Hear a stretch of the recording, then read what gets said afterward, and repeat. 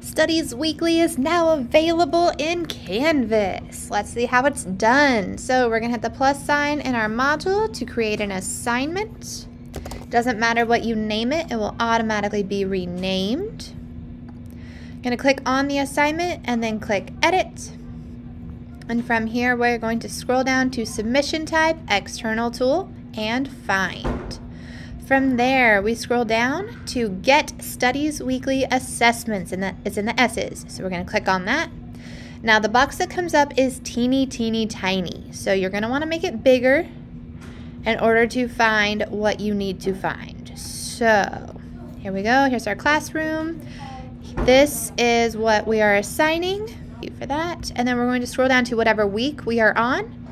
Click on that week and then click to share deep link. This is what we need. And then select it. From here, you'll make sure you sync to PowerSchool. Make sure it's worth at least 1 point. Notice how it changes the name.